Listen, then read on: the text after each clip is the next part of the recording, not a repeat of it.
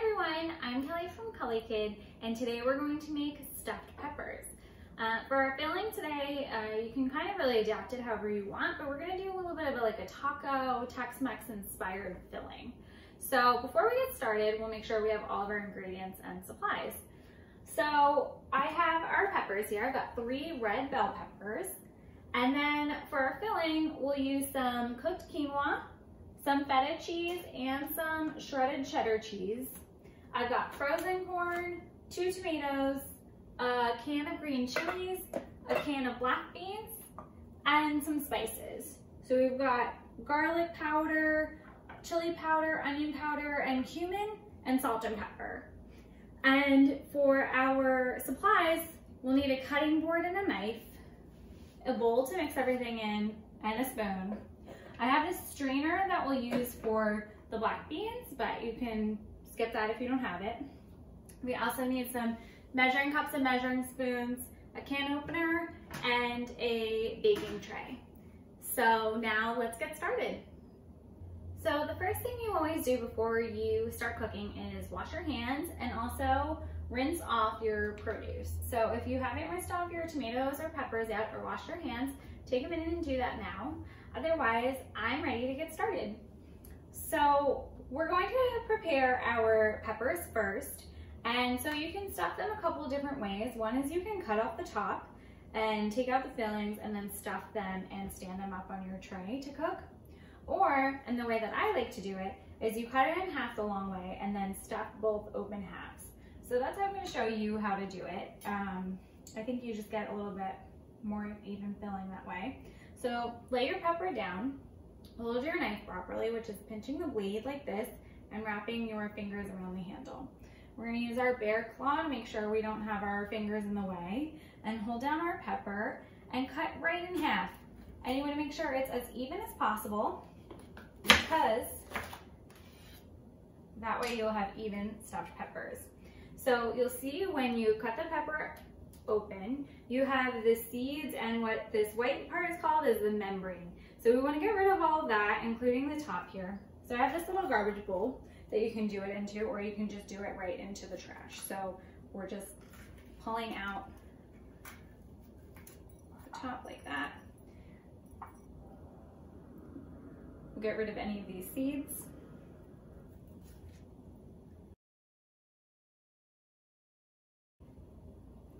And then we'll lay it on our tray.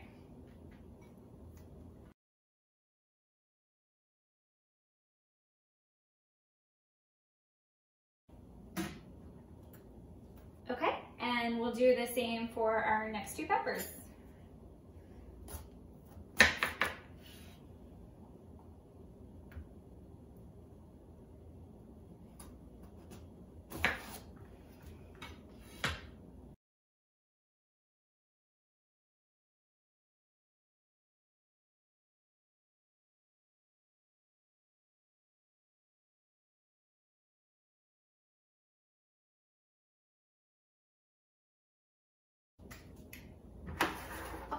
So we have our pepper halves ready to go. What you could do is you could actually even cook these beforehand to get them a little bit more tender, but I like my peppers to be a little bit crunchy, and we're also gonna just try to save ourselves as much time as possible, so we're gonna skip that step. If you wanted them to be a little bit more tender, you could put them in the oven for a little while before stuffing them, or you could boil a pot of water and blanch them really quick, which means that you put them in there for a few minutes and you take them out. So that way they're a little bit pre-cooked before they go in the oven. So next, while we have our cutting board, we're gonna cut our tomatoes. So we're just gonna give them a good dice. I have 2 different kinds, I'm just using what I have. I've got a plum tomato and a tomato off the vine. And so we're just gonna cut them first into slices and then cut those slices into dices. So we just cut through and make sure that they're all the same width. And if you want to, if you have canned tomatoes, you could do that. But I would also recommend dicing those, even if they say they come diced, because sometimes those are pretty large pieces. So I like our tomatoes to be, and all of our filling to be a little bit smaller here.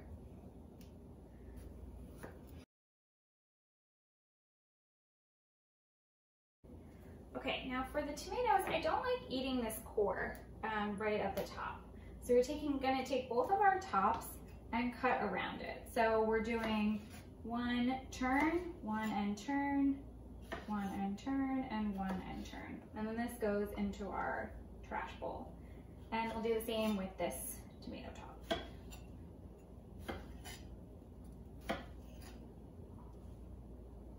Okay. Now we have some slices, we have some almost dices. So what we're gonna do is we're gonna take a few of them at a time. If they're gonna be slippery and you're nervous, you could just do one at a time. And, oops, I got a tomato stuck here. And we're just gonna slice them into strips and then turn this all together and slice that into a dice. So now we've got pieces like this. And we're gonna do that for all of them and then put them into our bowl.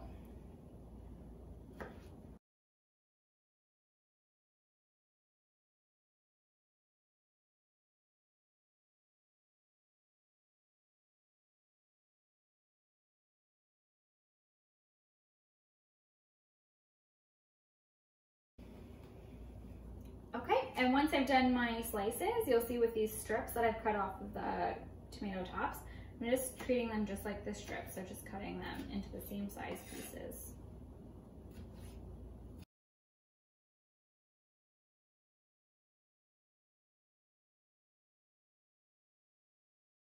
Okay, so now we will take all these and put them into our bowl.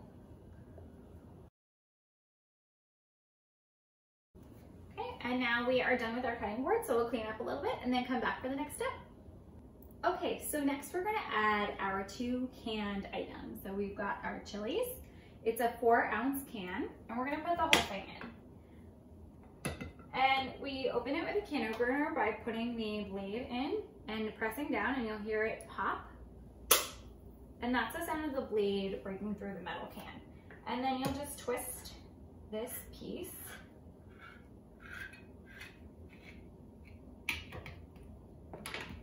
And be really careful when touching the top of the can because it could cut you. And we're gonna dump the whole thing in. And the chilies will give it a little bit of spice, not too much. But if you really don't like spice, then you can do half or less. See what you like. Okay, and now we're going to do the black beans. And this one, we're not gonna do the whole can. So we'll start by opening it.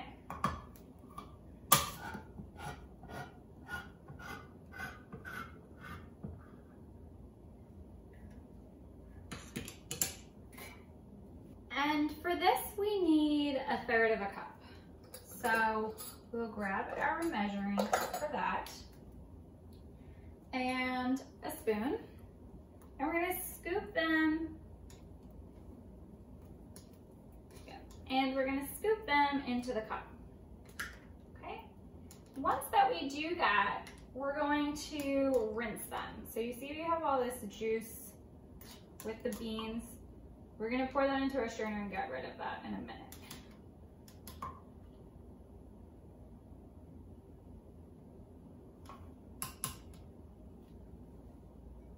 Okay, so we'll grab our strainer, pour them in here. And then you want to give it a quick rinse under cold water. And once you've rinsed your beans, pour them in. And now we're going to add our corn. So we're going to add frozen corn here. And we need 1/2 cup. So I have my 1/2 cup and just pour it in.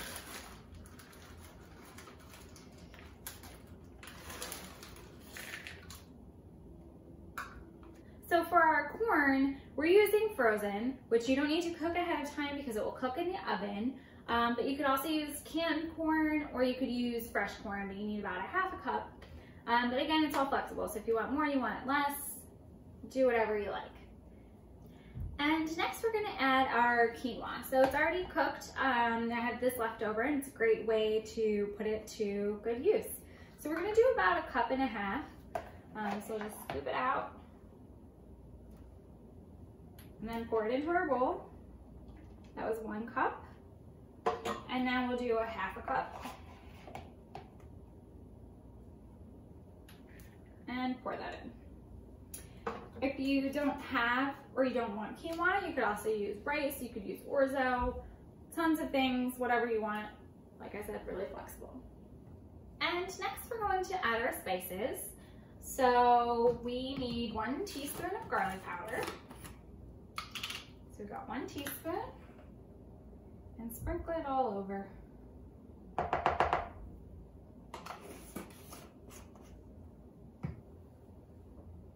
And we're just going to wipe it off in between because we are going to use this for another spice. So we're also going to use 1 teaspoon of cumin. So we'll do cumin next. Scoop and sprinkle.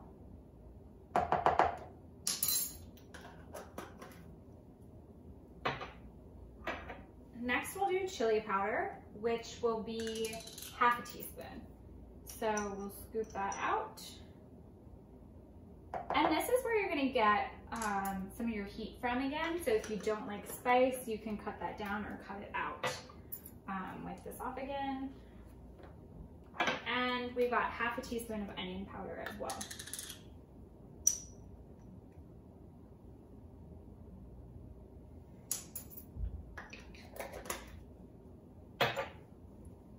And we'll do 1/2 teaspoon each of black pepper and salt.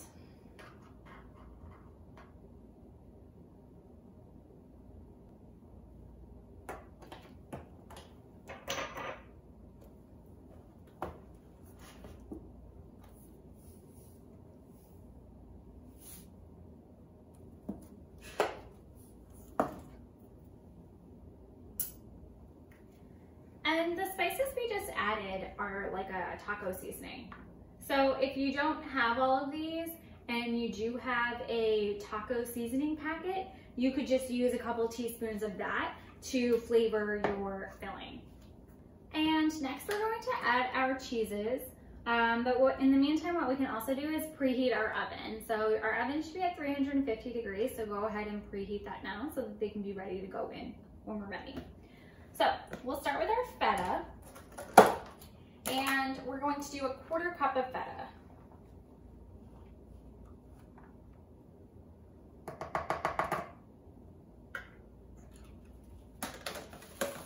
And then I have this pre-shredded cheddar and Monterey Jack mix, which will be perfect. We'll do about 1/2 cup of that. You can do anything that's similar, like a pepper jack, straight cheddar, whatever flavors you're feeling. So we need 1/2 cup.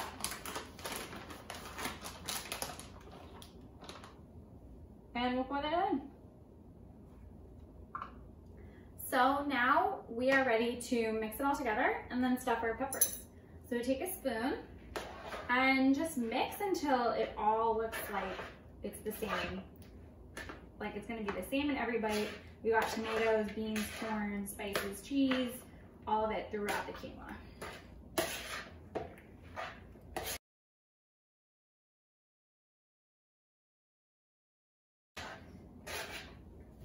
Okay, so that looks pretty combined.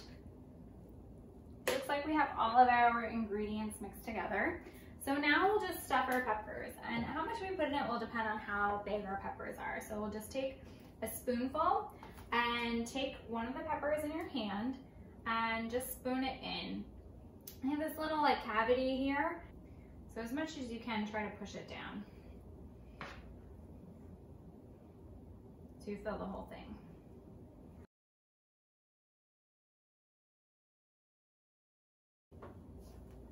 Right, and when it's full, we'll just move on to the next one and keep going.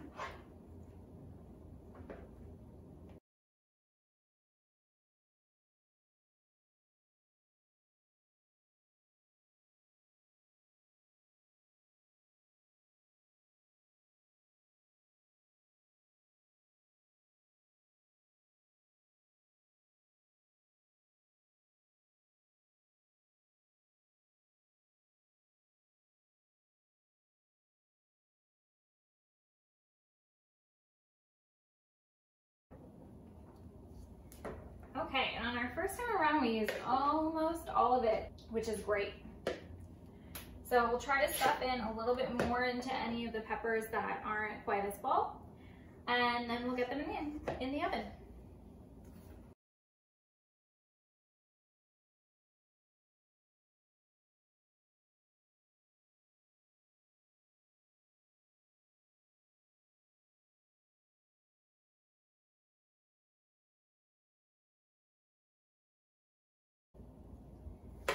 Okay, so that's pretty much as stuffed as these peppers are gonna get. They are full and a little bit fuller than even the top.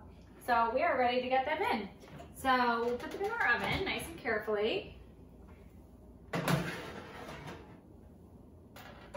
And we want them to cook for about 25 to 30 minutes. So we're gonna set a timer for 25 minutes and then we'll check them. Okay, so our 25-minute timer just went off. So we're gonna grab our oven mitts so we can be nice and careful.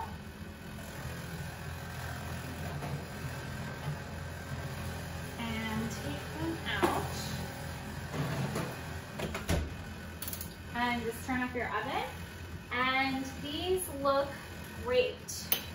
You can see that the pepper is cooked on the outside. We've got some browning on top as well.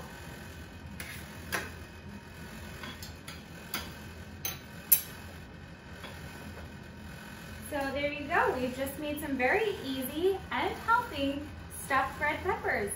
Enjoy.